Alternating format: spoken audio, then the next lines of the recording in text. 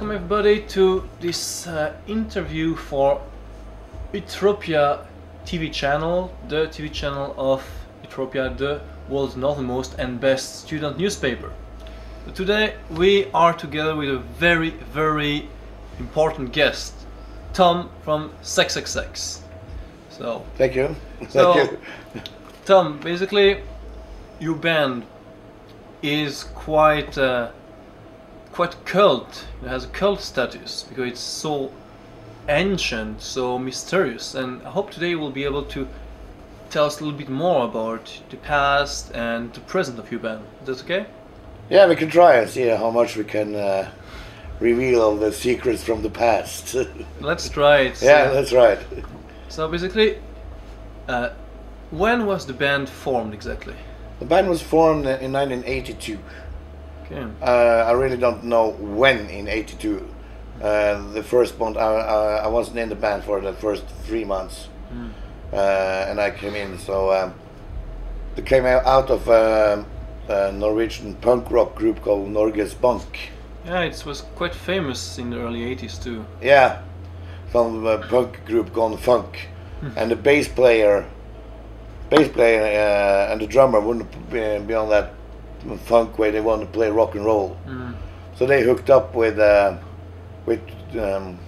Bønna and two other guitarists, and the bass player from Norges Bank went on to play guitar and write songs in XXX, and then Bønna and I came along a couple of months later.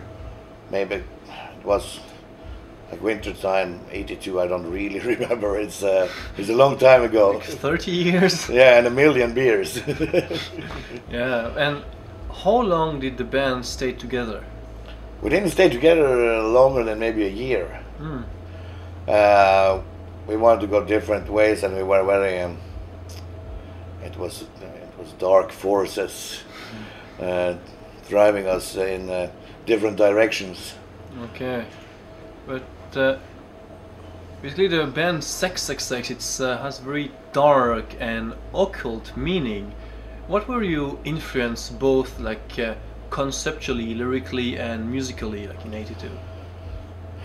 The reason of the band was, the name of the band was how do you make a riot after punk rock?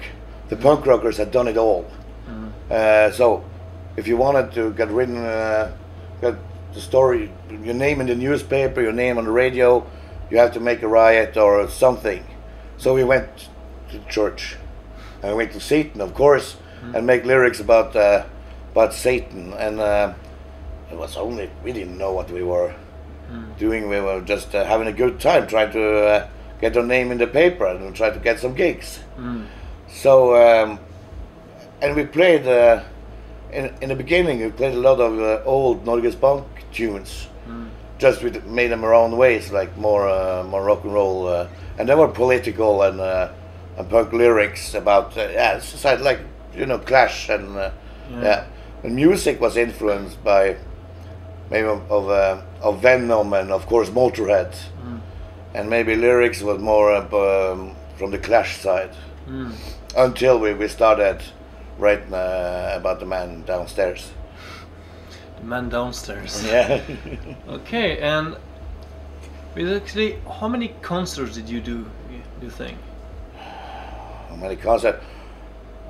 Maybe we did 20 shows. Okay. And we made a quite big one at live at the only TV channel that was in the night of before 1st of May. It was used to be all around Europe, kids were out doing riots and stuff like that. So, but I think about 20 shows, yeah. Okay, and just did you ever record something in the studio? Yeah, we tried to.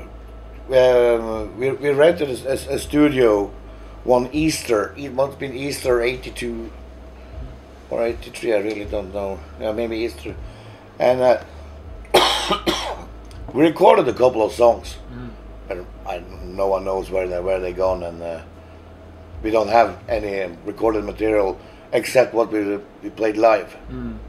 That's it's a shame, because now when we had our comeback concert, we only had 7 songs to play because we couldn't remember any of the new things we made just before we broke up. So a lot of cool songs I remember. So well, like Lucifer Rising and really cool song, cool lyrics by Ulf Krogstad, who was the leader of the band then. He's not with us. He don't play today. So no, really, if anyone, if you hear about anyone who have any tapes, bootlegs, whatever from they were kids, please tell me. Okay, so there's another chapter would be to try to find the lost tape. Yeah. Okay. But we will release a single now, January or February, with 2 old songs. We're in the studio right now, playing in 2 of the old songs, just to make get them out. They always wanted to 2 cool songs, and we will go back into the studio and record a couple of the new songs we're writing right now. Just a question about a couple of years ago, there were a couple of live CDs that have been basically published. They were very limited release. What's the status of these CDs? Yeah, because our old manager, he always, he wanted to keep the myth alive. So he been once in a while throwing out like a live CD. So they call 666 Live 1, 2, and 3.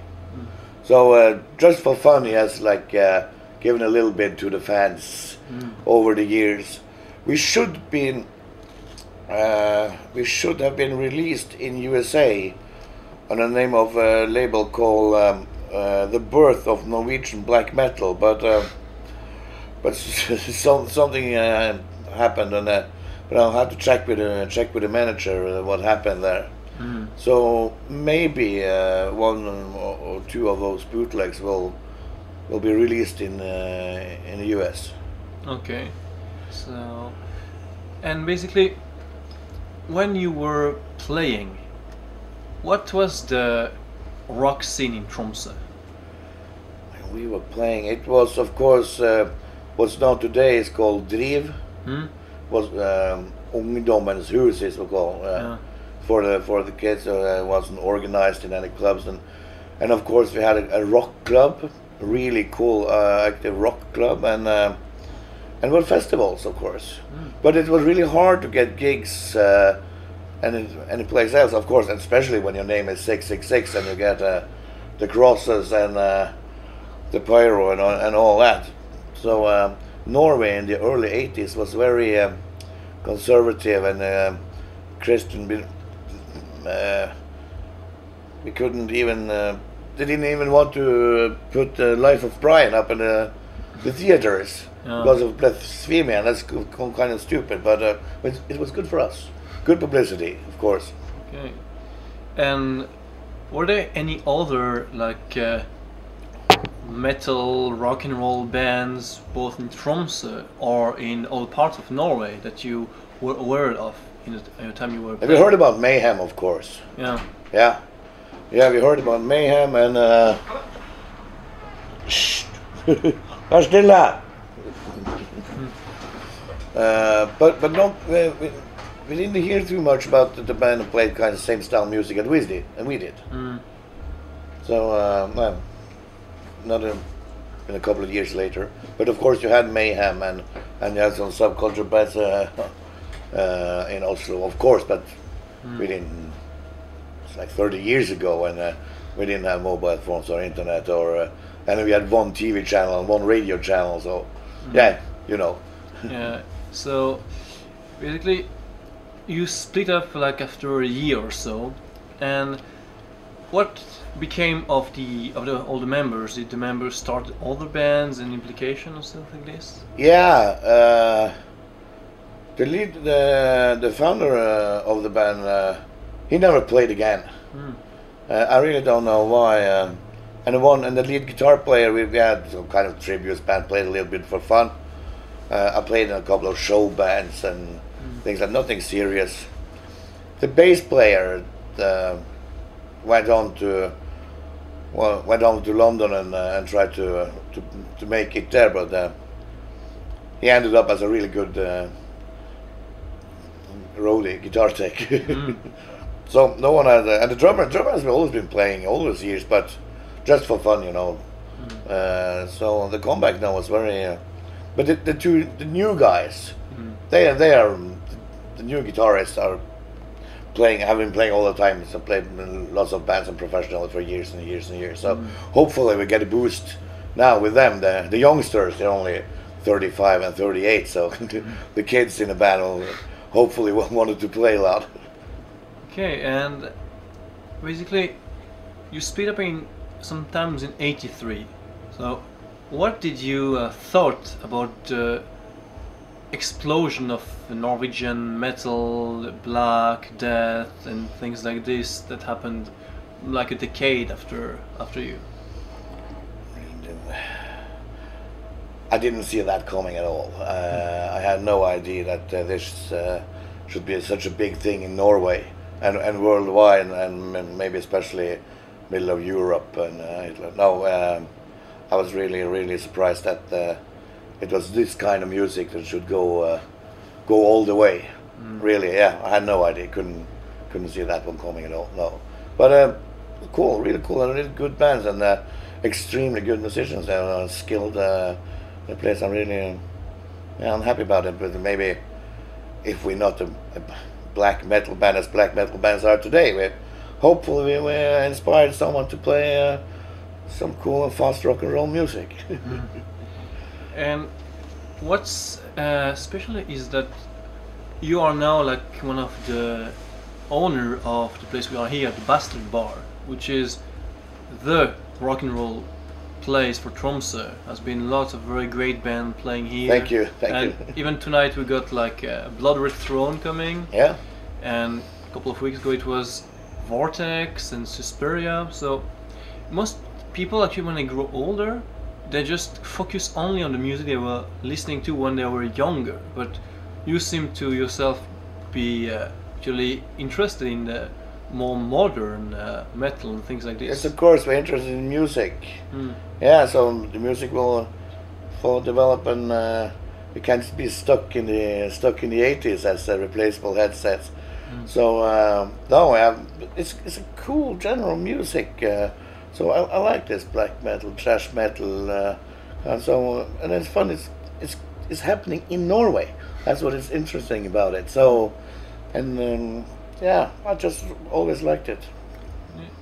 Also, when I went to your concert, like in the beginning of the month, I was really impressed because she was really fast, really energetic, very catchy, no slow bullshit or any stuff. And I could maybe like feel like your music is a great mixture of very archaic heavy metal and hardcore punk music.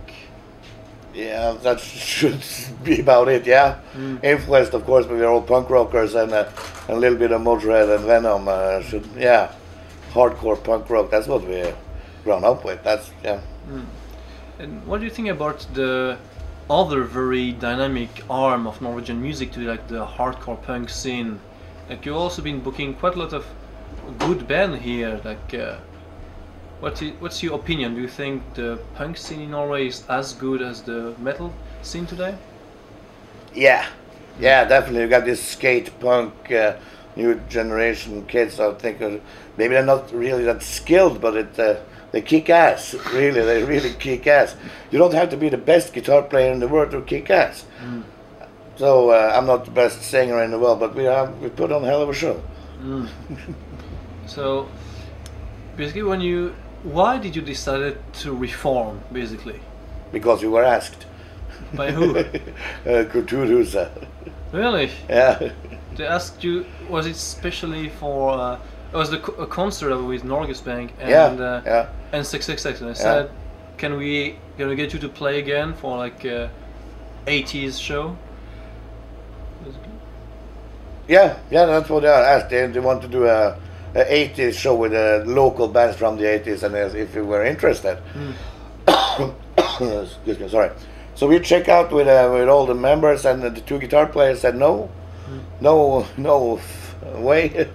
And okay, so we have to find some new ones, and they said, yeah, hell yeah, it's been an honor to play with 666. So we made a show, and afterwards said, why the hell not? This was really funny. Come on, let's make a couple of new songs and see what happened. We're old fat men going playing rock and roll. So now we're new single is coming. We have 3 gigs since then, and new ones are coming up. So hopefully we have a tour next year, and then yeah, then we can an LP will be coming along, CD or something. Yeah, that's great news. But another question specific about Tromsø is that you were there early 80s, then you split up, and since then there have been virtually no metal band at all in Tromsø until the late 90s. Yes, of course there were some, but I really don't remember. I moved out of town, and it was the 80s, you know. So I don't remember that much about from 7 or 8 years there. So of course there were metal bands, but I can't remember. You know, the 80s came along with a generation of Bon Jovi and Europe and all that just came along. So that happened until the early 80s when gladly you can say whatever you want, but Nirvana and those kids came along and maybe saved rock and roll music. So yeah, the metal from the early 90s. So Tom, thank you, just gave us lots of very good secrets. And I think lots of people around Norway and even the world will probably be very interested to know more about 666. So I would like to thank you very much both for your band, great music, and involvement in the scene. I'll be going to headbang at the concert tonight for sure. We'll be headbanging tonight, yeah. Yep. So, and hopefully see you on stage one other day, okay? Yeah, thank you, my pleasure. Thank you. Anytime. Bye. Bye.